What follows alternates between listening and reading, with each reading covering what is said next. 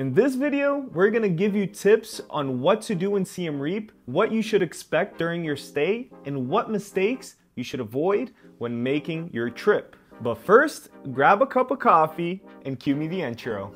I'm Gabe, and this is my wife, Bruna. We're both financial planners turned digital nomads, and we're currently on a 7-month trip around the globe. In this channel, we show you that it's possible to travel the world while working and maintaining a healthy work-life balance.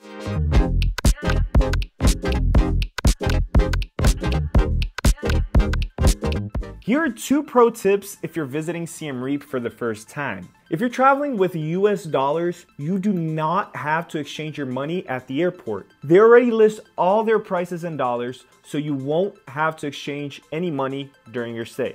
And the second tip I want to give you is searching your stay on Google Maps satellite view. Why do I say this? In the first place we booked, everything was amazing. The place was amazing. They had an incredible pool, everything.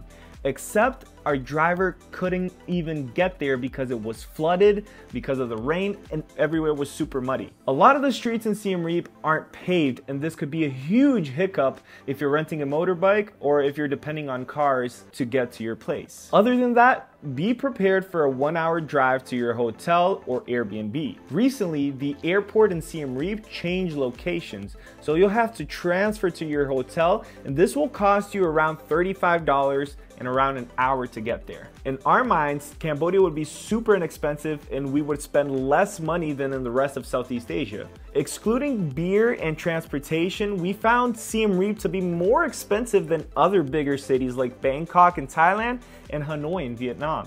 When we would go out to a restaurant and buy supplies at a supermarket, we would often spend more than these other cities. One cool thing that I can say, and that surprised us a lot, was that most people there speak even a little bit of English. Even if we would go out of the touristy areas, we would grab Tuk Tuks, for example, people would speak English to us, which helped out a lot. And speaking of which, your main way of transportation in Siem Reap will be by Tuk Tuk. It's an easy and fun way to get around, and it will usually cost you less than $2. If you're traveling in 3 people or less, this is definitely the way to get around. Now, on to where you should book your stay when you go to Siem Reap. Like Gabe mentioned before, we booked an Airbnb near the city center, but it didn't have any shops around, market, restaurants, nothing. So if I could give you a tip here, I would tell you to book your place in the city center, specifically near the river.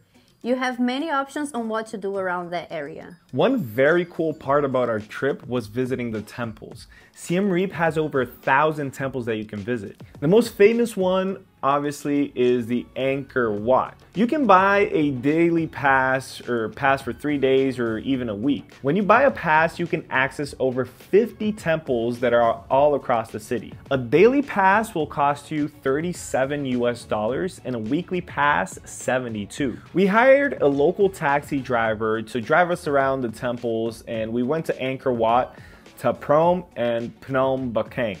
Our first stop was the Angkor Wat. This is simply the largest religious monument in the world. Angkor Wat is a masterpiece of Khmer architecture, dedicated to the Hindu god Vishnu and later transformed into a Buddhist temple. Its intricate carvings tell epic stories and incredible scenes. As a UNESCO World Heritage Site, Angkor Wat stands as a symbol of Cambodia's rich cultural heritage. Now, to the second stop, and by far our favorite visit, to Phrom. This is the most captivating temple we've ever seen in our lives. Phrom was built in the 12th century. It's famous for its mystical atmosphere with massive tree roots intertwining with the ancient stone structures. If you watch the movie Lara Croft Tomb Raider, you might just recognize these visuals. Explore to Phrom and you're going to witness the remarkable fusion between ancient architecture and the forces of nature.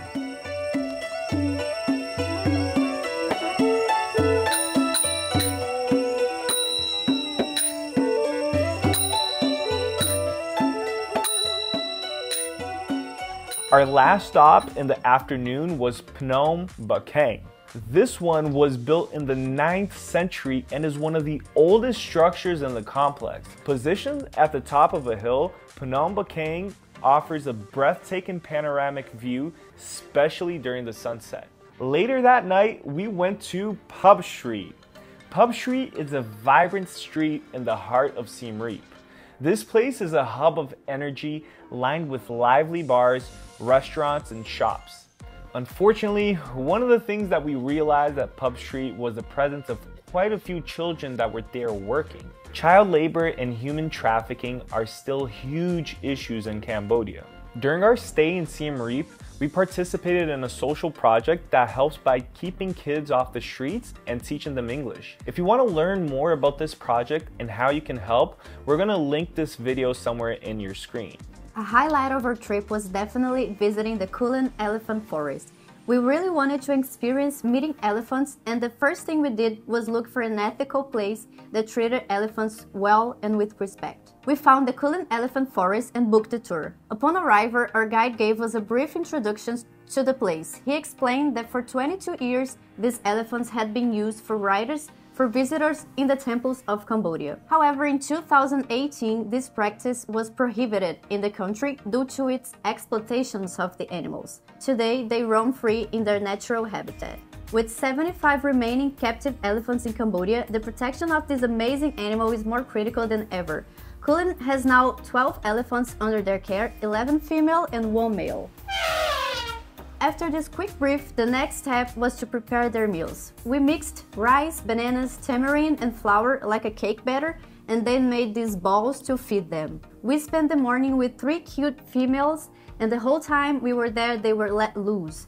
No one was holding them, they were walking around, and we were following them. And some of them are friendly, some are not, so they will tell us which one we should pet, which one we shouldn't, and it was super fun. We grabbed their ears, their chin, we had a great time with a couple of elephants that were more friendly. After we fed them, we went for a walk and we saw how they behave in the forest, and at the end, they took a break to shower. I found it very nice that everything is at their pace and the guides don't force them into anything. In fact, at the beginning of our tour, the guide told us that they wouldn't force them to do anything. If they wanted to walk around, they would, and if they wanted to take a shower, they would. If not, they wouldn't. We were lucky to have had the complete tour with the whole experience, and it was a great time. We loved it. After that, we went to have lunch with the whole group. We booked this tour with a group of 10 people, and it cost us $90 per person, which included a morning with the 3 elephants, lunch at the end of the tour, and a round-trip transportation to the location, about 1 hour from the center of the city. We highly recommend this place, especially because we saw that they treat the animals with respect. Alright guys, thank you so much for staying until the end. We've uncovered in this video the city's vibrant energy, explored the ancient temples, and our connection with the incredible elephants at Kulen Elephant Forest. But this is just the beginning. Stay tuned in our channel for our next destination, Phuket, where we experience exciting adventures. Please don't forget to like, subscribe to our channel so you can join us in the Scarabelli way. We'll see you there.